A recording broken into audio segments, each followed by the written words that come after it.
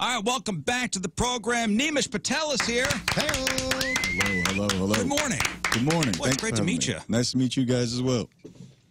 Dude, I tell you what, just I was watching a whole bunch of your stand-up yesterday. Your resume it's unbelievable. Thank you. I mean, you've done it all. What else is there to do? What else is there to do, Nimesh? The garden. A garden. You haven't done the garden with Chris Rock yet? No, I did not. I was there when you did Hulu Theater. I was just sitting in the back, but I've yet to perform at the garden. And I felt like I could have done it this year. I just because I have 2 shows at Town Hall, which hold, I think, like 1,700 each venue, and the Hulu Theater is like 2,500 or 3,000. Wow. So, but I didn't know I was going to sell at the first Town Hall, so when the second one popped, I was like, oh, man. Yeah. But well, next year. Well, I just want to say you are at the at Helium Comedy Club this weekend. Yes, sir. You got your 7:30 shows tonight and tomorrow sold out, so still 10 o'clock tickets left. Yes. I mean, your story is unbelievable. So your parents are immigrants from India. Yep. You moved to Parsippany. I was born and raised in Jersey, but my parents landed in Newark, and then they spent like 2 days there before they got robbed. And they were like, all right, we got to go somewhere where we won't get robbed. Moved to Parsippany, and I was born and raised in Jersey right there. But yeah. And they're hard workers, open up a liquor store. Yes, my dad had a liquor store. He worked at a liquor store since he was like 17. I don't know how old he was when he finally bought into one. But yeah, it was in his 20s probably. So the real question is, how disappointed are they in you? I mean, it's hard to say. It's hard to say because I'm doing all right, you know. No, you're doing all right now. Yeah. You're doing all right now. But you know, look, you went to NYU, which is a great school. Did you get good grades? In high school, yes. High school, yeah. And first 2 years of college, I did fairly well. But last 2 years, I didn't become an investment banker. So. Do you think, like, and this is kind of what happened to me, like my first 2 years in college, I was all in it. Yeah. And then that third year, I went, this isn't going to really do it for me. I don't know what it was. You know, I wish there was like a moment where I was like, what am I doing? But there wasn't. It was like kind of just like a general malaise that washed over me at some point. Well, I know for immigrant parents, and my wife's parents are immigrants, came here in the 70s from Soviet Union. You know, of course, they moved to this country for better opportunities for themselves and for their family. For more food than potatoes. More food than potatoes. So when son comes and says, Mom, Dad, I'm going to be a comedian. Well, it wasn't. It was more like get a job and then do whatever you want. Because I was like, after I graduated from NYU, I wasn't working. I was like, I graduated in 08, so it was a typical year. Oh, yeah, for people, financial crash. Yeah, for people with finance degrees to do anything that if they were like mid students in college. And so I was like living at home for like a year and change, and I was like really bored, and I was like, what am I gonna do? And I tried this corny writing class, and it was corny. And then I was like, what am I good at, and what do I like doing? Like making people laugh. I have no stage fright.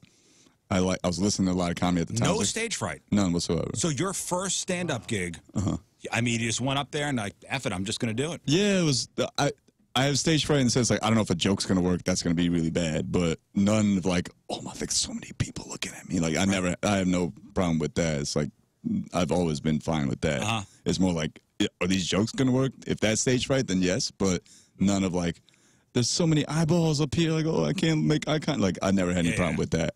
And so once I started that, it was like 09, August, I had no, again, like all the stuff I've done in comedy, I never really had a plan for it. Like I'm not a planner, I'm a planner now, but back then I wasn't like, well, I'm going to do stand-up for like 3 years, and then I'm going to get a writing job. And then when you're in your 20s, things just happen. Yeah, it just kind of happened that I was on stage. Day by day. Exactly. And like even day by, like the only thing I remember thinking when I got off stage that first night was like, that was fun. I'm going to do this again. And then I did it again like 2 nights later at this club in New York. It's now New York Comedy Club in East Village, but it was then Eastville Comedy Club.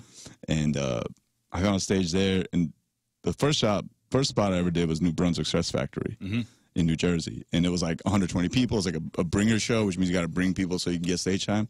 This show at Eastville 2 days later was not a bringer show. It was just an open mic. It was like 4 people in there, like other comics. And I was like, and I bombed because it was just like, 4 comics, and I thought I was going to crush like I did at Stress Factory, and it was not that, and that made me think, man, I could do this. Like, I don't care what you guys think. And so, like, it was always that balance of I'm good at it versus I'm going to prove myself at it, and that kind of just kept going. And then my parents were like, what are you doing? Are you making money doing this? I was Did you move back home? After graduating?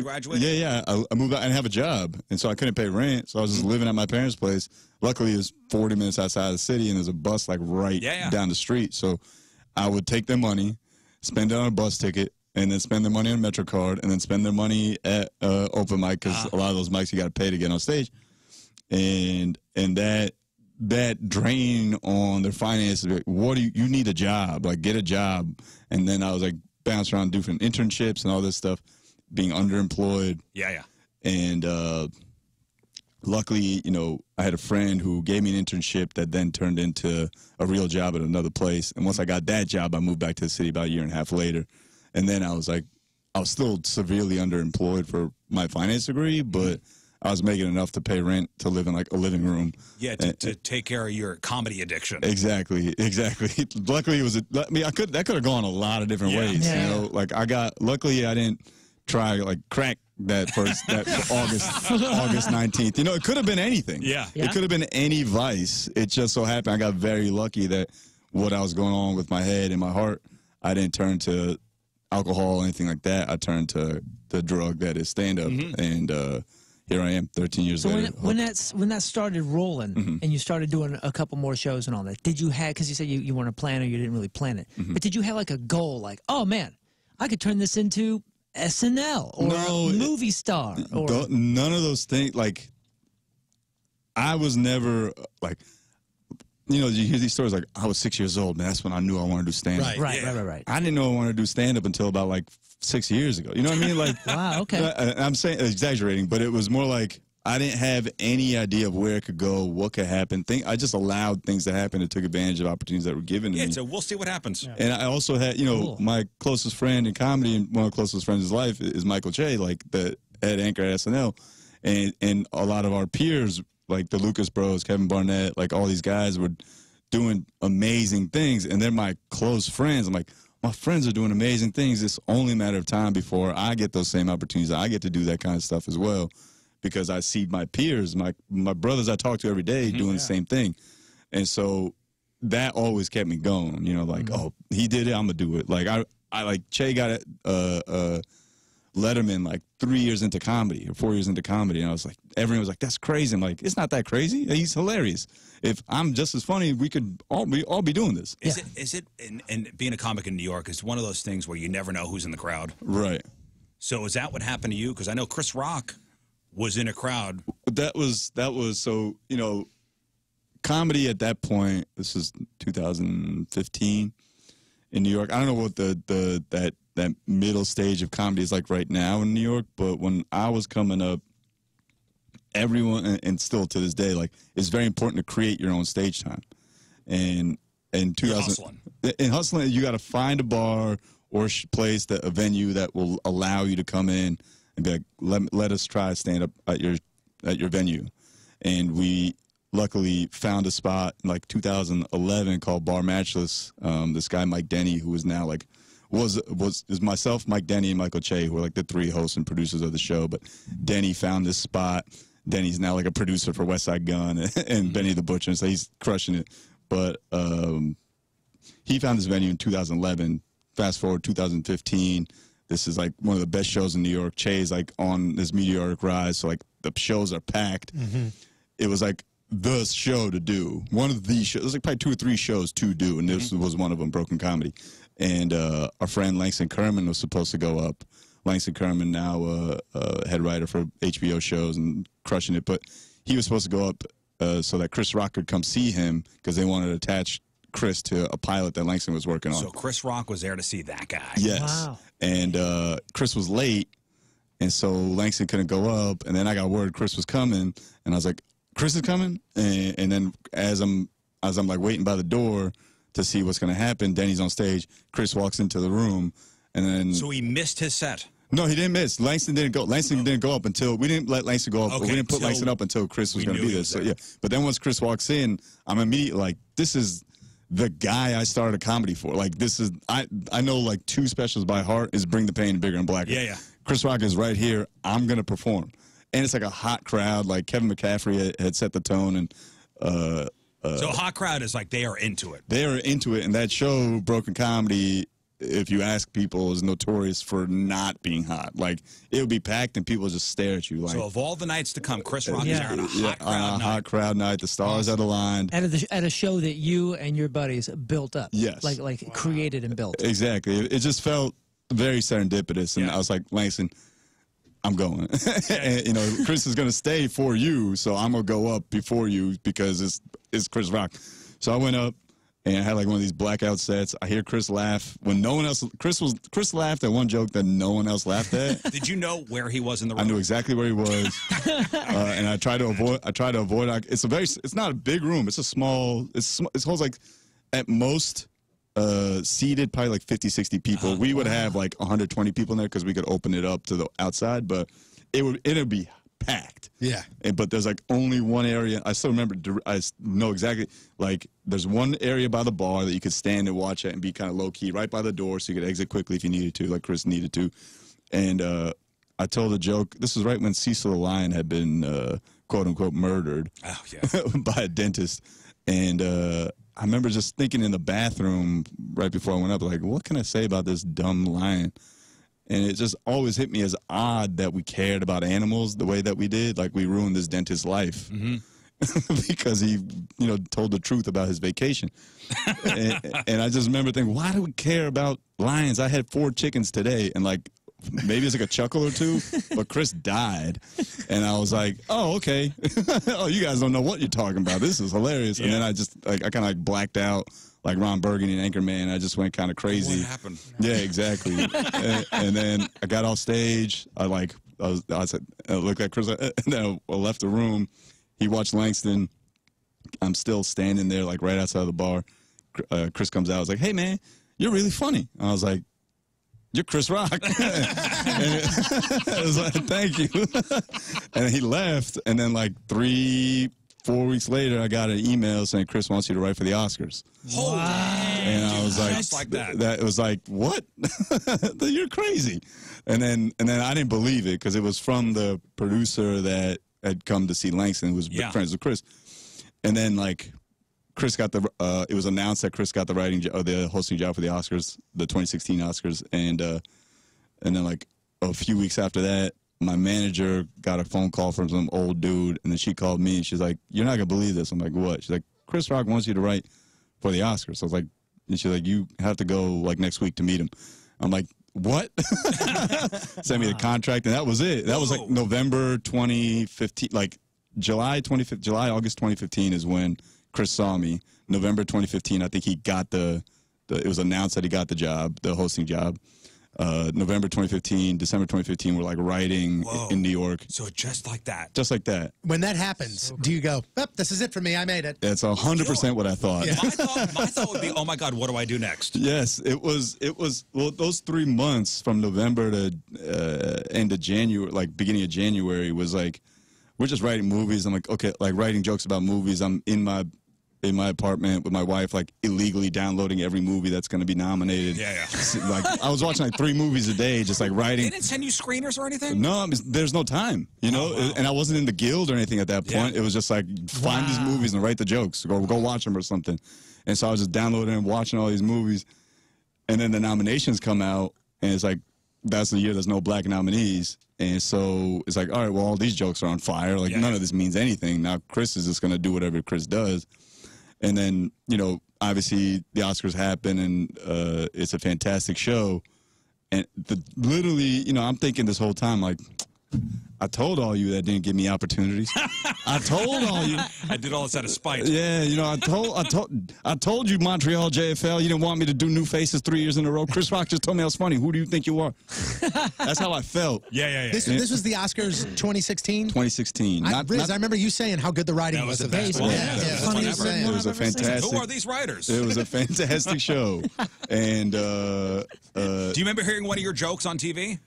The joke I had given him got cut. He cut it. I think one or two of my jokes might have made it. It was one where it was acting's not brave. Brave is drinking a glass of Kool-Aid in Flint, Michigan. Like that was a joke During the water crisis. Yeah, during the water crisis. Timely. I told him drinking water in Flint, Michigan, but he gave it his Chris Rock. Right. He's like, you got to be specific. It's Kool-Aid. I'm like, you're right. That's a much better joke. Thank you, Chris You're Rock. right, Mr. Rock. Yes. You're right. Oh, of course. And so like after the Oscars, I was thinking, man, all right, here comes fame and fortune. Here we go, baby. Money's already spent. Checks are on their way. It's all like, I told all you comedy people, you don't know who you messing with. That's the governor's ball is right at the Oscars. I'm like hanging out with Dave, and like I hug Dave, and everyone's drunk and having a good. Chappelle? Dave Coulier, yeah, Dave Coulier. He was like Sarah Silverman and Louis C.K. All these people, like, and there's people dancing on the dance floor with the Oscars. I'm like, Aaron Rodgers there with Olivia Munn. Like, it was a great time. The next day, I'm like, all right, waiting, look at my phone, and I'm like, okay, nothing's happening. And I'm eating dollar pizza outside of the Comedy Store, waiting to hopefully get on their open mic. That's back to reality. Back to reality, So to answer your question in a very long way, it's like, I thought a lot of things were going to happen that didn't.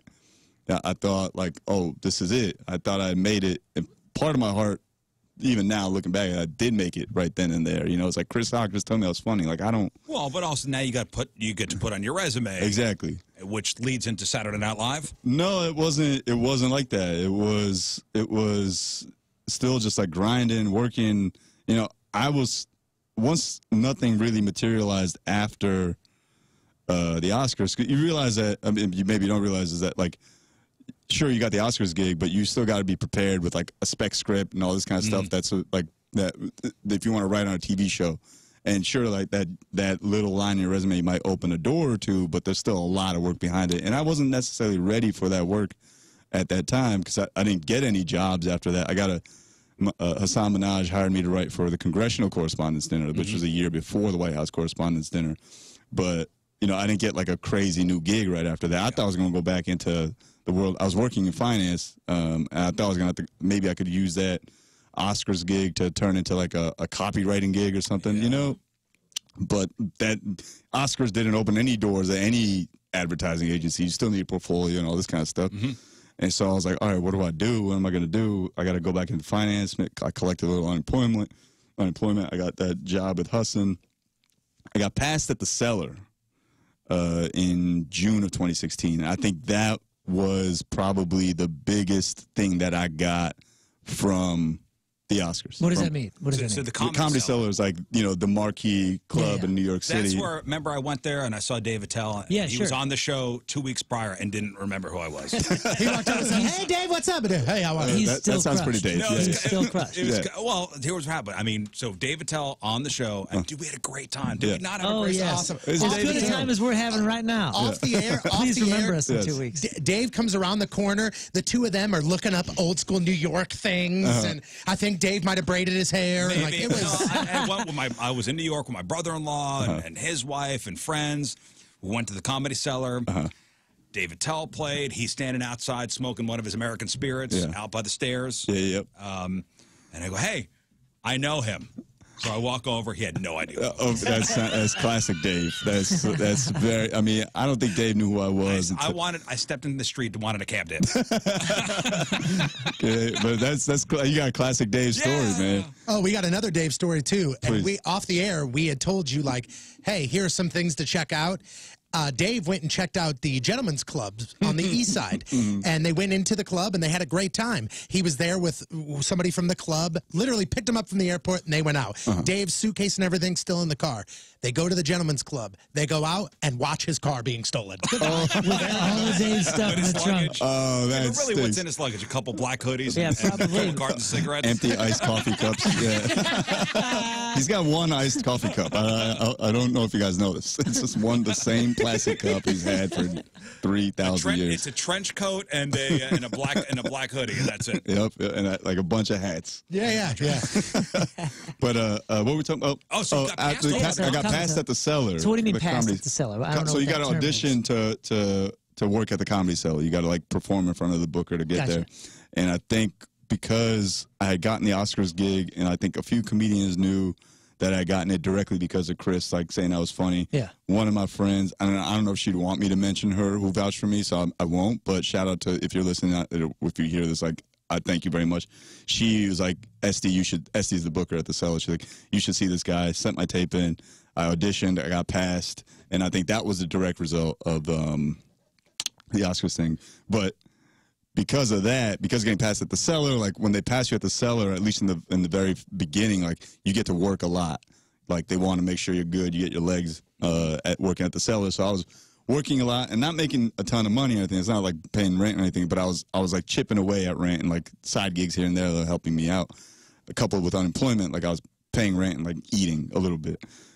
and then I got a writing job because of Matchless, because of the Broken Comedy Show I used to run, to write for Aquafina. She had the show called Talk with Aquafina on the Go 90 network, which is like a Verizon thing. And that was like, once I got that gig, that was like a month and a half. Once I got that, and that didn't pay anything, but enough to, again, cover rent and eat. Once I got that, I was like, all right, I'm not doing finance anymore. I'm not looking for a job. I'm gonna just ride this comedy thing out and see what happens. And I got my friend and I, we sold a show to MTV2, like a pilot, which was like $2, but it was enough to be like, oh shit, I got something. Sorry to curse. And then what's it called? And then I got like I was working on the show Vidiots, MTV Vidiots, which like aired in South Africa, which was mind blowing because I went to South Africa for work. You're a god there. And they got statues. They got statues. And I saw myself. Vidiot. No, my cousin went to South Africa and was watching TV. He's like, "You're on TV here." I'm like, "That's insane. I'm on TV in South Africa." And then I was getting random gigs like that, working at the Cellar and doing a lot of shows at the Cellar and helping pay rent and all this stuff. 2017, mid 2017 comes around, I get a writing job on this sketch show called Francesca Ramsey's sketch show, a pilot, and it's like 8 people in the writers' room, and working. It's like a month and a half long gig, and then Che and I have been talking over the summer, like we talk all the time, but we were just doing some work together. And then randomly, I get a text from Che. He's like, "Congrats!" Like, he's telling me, he's like, "I'm going to put you up to write for the show." For Saturday, yeah, Michael Che from Saturday Night Live. Yeah. Right, and I was like, "Okay, cool. Let me know what happens." And then, it's like September, like maybe what is it? 5 years ago, almost to the day, but 5 years ago, like a week ago. I got a text from Che saying, "Hey, congrats, idiot! You now work for SNL." I was like, "What?" Wow!